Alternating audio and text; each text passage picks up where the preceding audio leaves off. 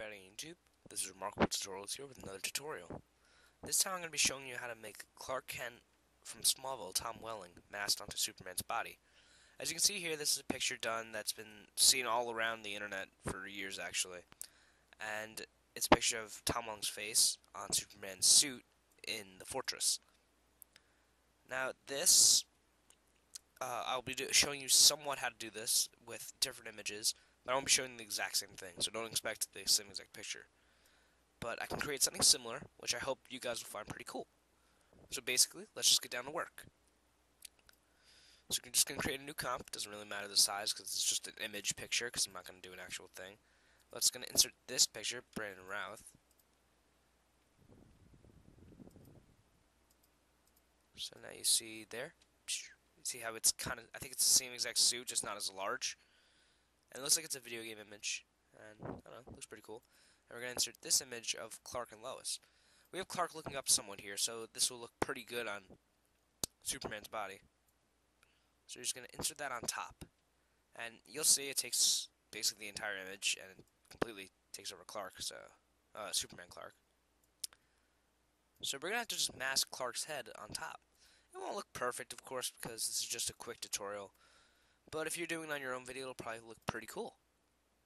So just, you want to take the cursor and you want to mask around his head. Let's see, his neck is kind of a different color, but we can possibly change. This could also easily be done in Adobe Photoshop, any of the CS3s and beyond, I believe. Perhaps even the earlier models, I'm not sure. And you're just going to mask around Tom Welling's head. And just try to make it as best as you can, especially if you're doing an image.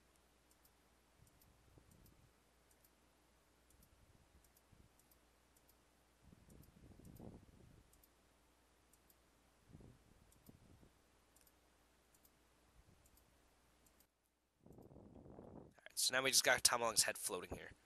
Looks pretty good. Alright, now we're just going to move that over there. Yeah, look at his head. It's way too big. I'll include both of these pictures in the project file. Now he's got a little fat head. Alright, I'm going to have to just fix that up a bit. Make it a little skinnier, of course.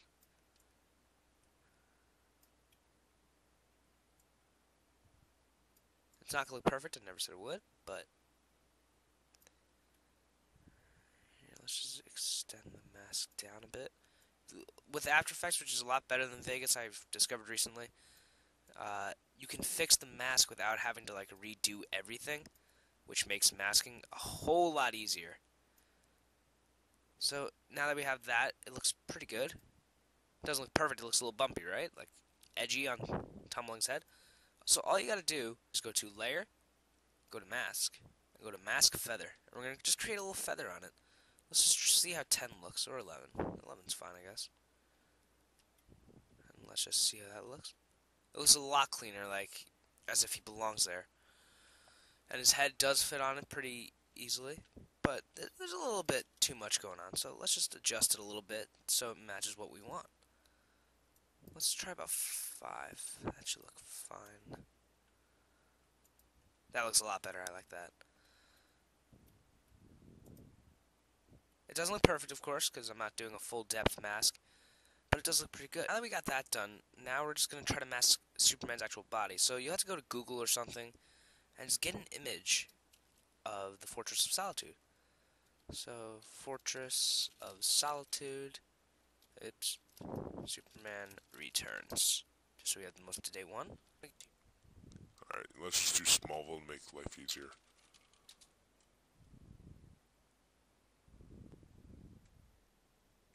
Just going to drag that picture into the project. I'm just going to insert that underneath everything. So you see how now we got the outside of that. That looks fine. So now we're going to just have to mask Superman. And now we're going to have to mask his actual body. Of course, we're going to have to color code after this, which will be fine, I guess.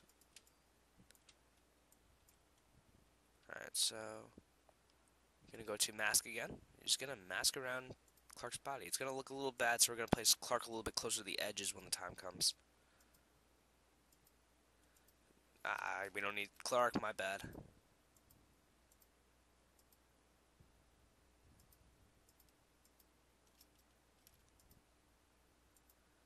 better thing about this mask is the colors are a little bit more alike, so it makes the whole masking process a lot easier.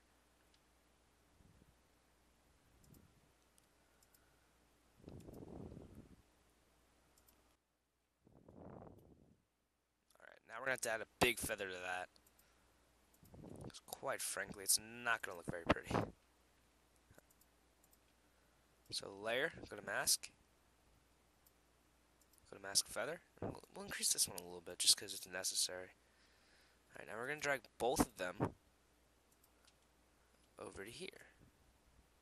Look at that. I'm not going to create much of a cape because that's going to take a lot of masking. But it's not that hard to do either. So let's just color code it a little bit. Go to effects, go to color correction. And we're just going to change the colors a bit.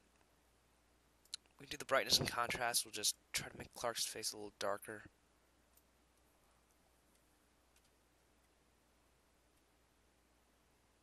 It looks a little better.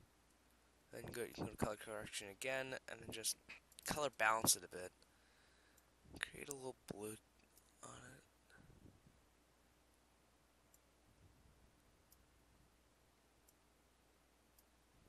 A little too much.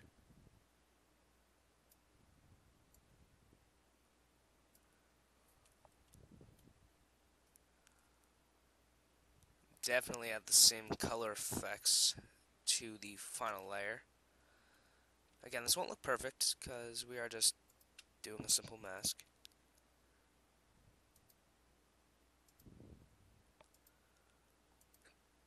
That looks a lot better.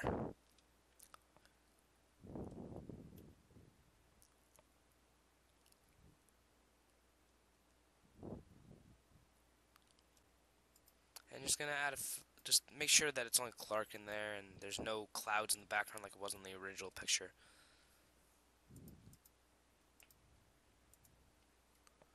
But basically, that's how you do a simple mask of Superman Clark Kent. It's not perfect. I never proclaimed it would be. But it's just a model of what you could do if you want to sit down and then clone, and then Photoshop, you can use the clone tool and just create a cape, or just Photoshop another cape over here so it looks like that original image. And that would be comp 1, which is this. So as you can see, the colors aren't perfect. I was in no way trying to make it perfect. But overall, it just has a similar approach to it. Photoshop would be better for this kind of tutorial because you can use different effects and then change Clark's shadows and everything. You can do that in After Effects, but I'm not going to spend a bunch of time on just a tutorial like this. So in all, pretty simple tutorial, and it could be helpful for anyone who wants to use video editing and Photoshop Clark Kent onto Superman's body. As Superboy X has done in his videos, I definitely recommend you check out his latest Marvel vs. DC trailer. Superb masks of Clark on Superman's body. He also did it for Worlds Collide, which again looks superb. I was very happy with what he gave us. But overall, it's just a good thing to learn. Anything great for an aspiring film editor or anything like that. And masking, although not an easy task, really can yield great results. So that's all I have for this tutorial. Whether you like this tutorial or hate this tutorial, you guys let me know below. I'd be happy to hear what you have to say on the matter.